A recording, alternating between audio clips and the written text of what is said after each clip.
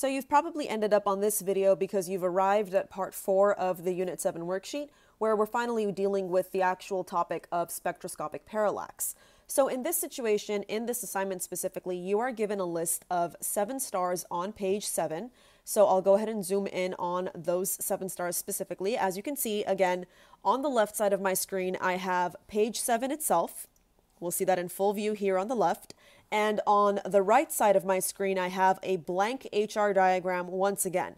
So the reason this is blank is because I have been working on the solution manual, of course, and I have the actual placement of each of the stars from your list of bright stars and your list of nearby stars on the HR diagram, but on a different page, because I'd like for you to do the work yourself as well. And once the solutions are available, you can go ahead and take a look at it yourself.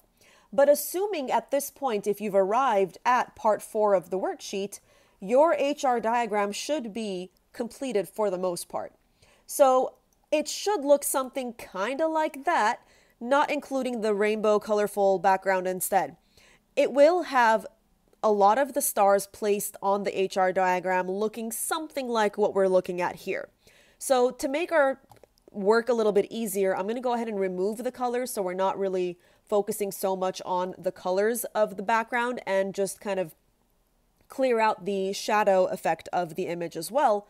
So all we're really looking at now are the general placements of the dots that represent the stars from your list of bright stars and your list of nearby stars. So your HR diagram should look something like this at this point once you've arrived at part 4.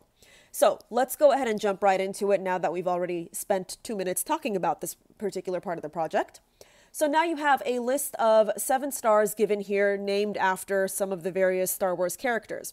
And the first set of directions tells you that in order for you to actually use these stars to determine their distances via spectroscopic parallax, you need to determine where they go on the HR diagram. But all you're given is the spectral type, and not really much more than that, except for the fact that in the preceding paragraph, it says that each star in that table is a main sequence star.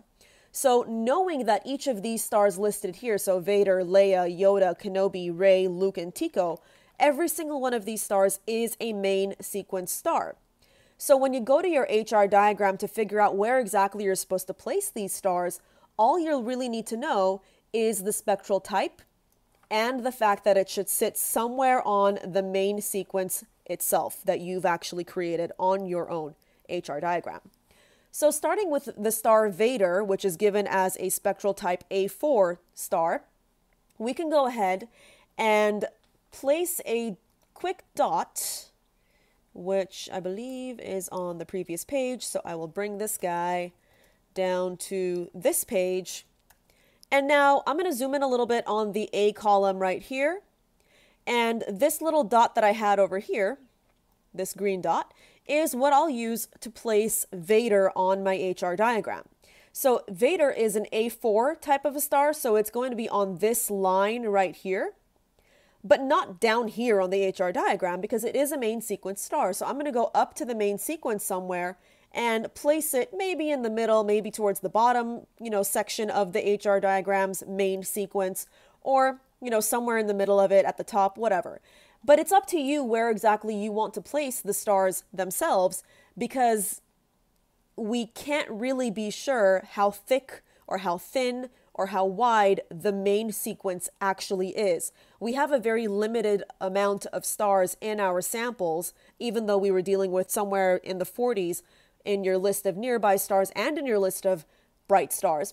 But regardless, we don't have a lot of samples that we've placed on the HR diagram ourselves. So placing our star here for Vader is a good starting point. And we can go ahead and label it like this. And I'll just place that in bold, make it green so it can pop.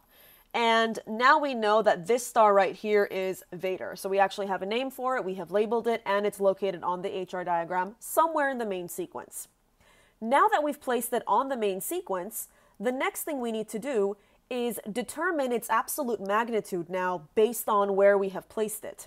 So Vader is placed right there. We're dealing with Vader just now, and we know exactly where it's placed. So in order for us to figure out what absolute magnitude that star might have, and we're going to just go ahead and estimate this, we will take a quick look, and I will insert a line to help us kind of follow the lines here to figure out exactly what the absolute magnitude of this star is going to be. So starting here at the star itself, I'll draw a line and make it go all the way past the absolute magnitude axis. And I'll make this line green as well and a little bit thicker so it's easier to actually spot it. So now we know that this line, it represents the actual absolute magnitude of the star Vader. But where exactly does it fall on this scale? So the interesting thing about how the scale works is that this line right here is the 0 marker for absolute magnitude. This line right here is the +5.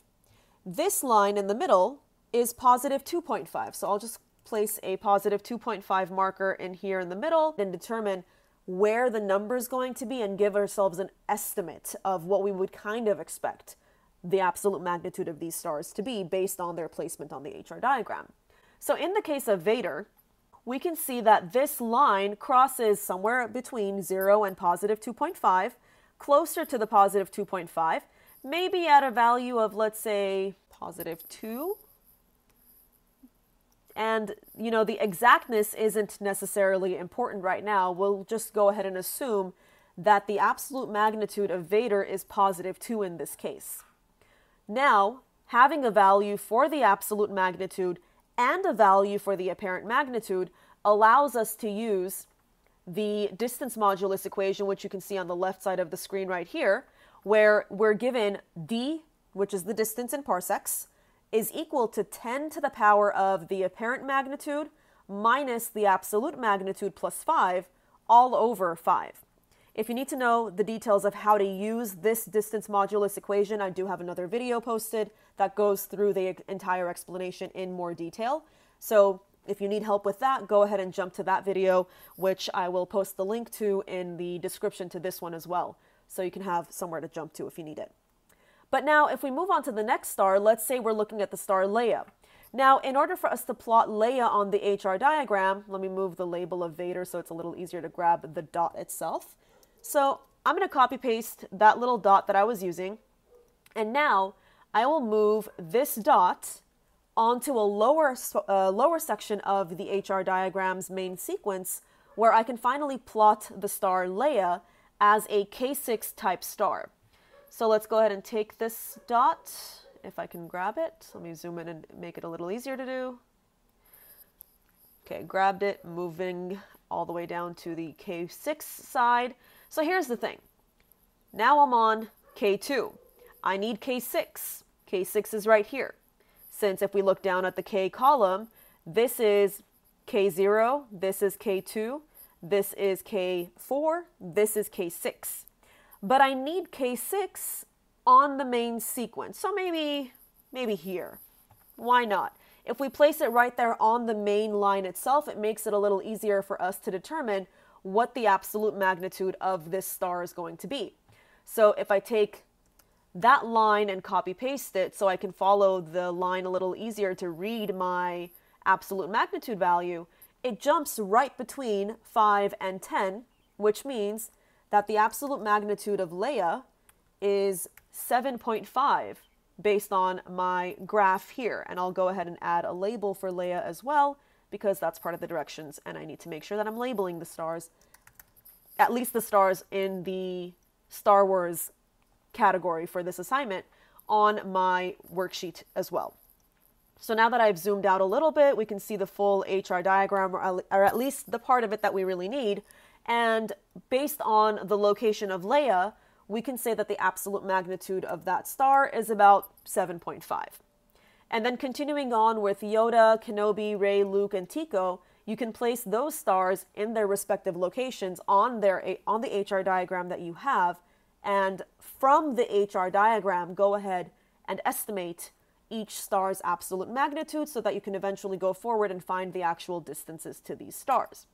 Of course, these are hypothetical stars, so there is no solution that you could look up online, because a lot of what we're doing here in this part of the assignment is just dealing with a whole bunch of stars that don't necessarily exist. But It makes for a fun activity, hopefully. And if you have any questions about it, at this point, I'm done with the kind of tutorial for this portion of the assignment. But again, if you ever have any questions, I'm only a quick message, email, office hours away, and I will be happy to help you through the problems if you have any along the way.